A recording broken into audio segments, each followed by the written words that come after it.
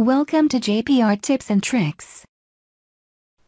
In this episode, we will show you how to combine two images using gradients. First, you need to make sure you have two images open.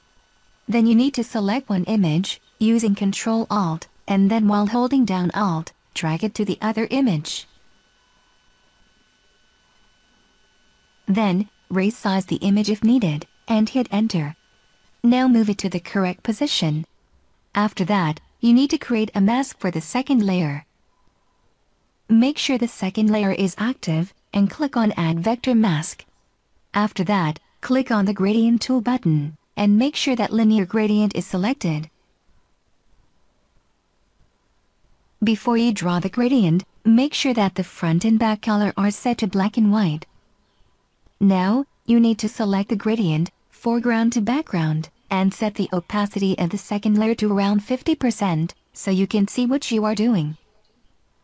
Then, move your mouse to the spot where you want your transition to start, and click and drag while holding Shift. Release where you want the transition to end.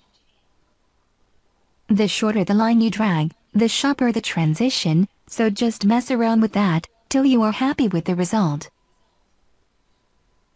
After that, return the opacity of the second layer back to 100%. You can do the same, using the other gradients, so try it out, and see what you like best.